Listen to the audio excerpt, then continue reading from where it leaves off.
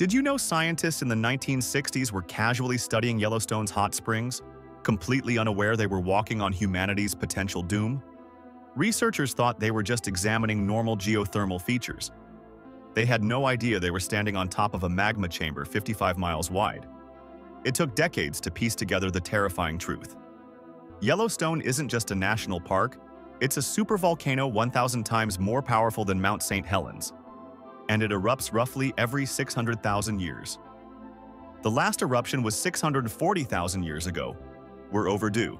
Scientists have modeled what would happen if it erupted tomorrow. Everyone within 600 miles would die instantly. Most of North America would be buried under several feet of volcanic ash. The entire planet would enter a nuclear winter lasting decades. Global temperatures would plummet, crops would fail worldwide. Modern civilization could collapse in days, reducing Earth's population to pre-industrial levels. This sleeping giant could end everything we know.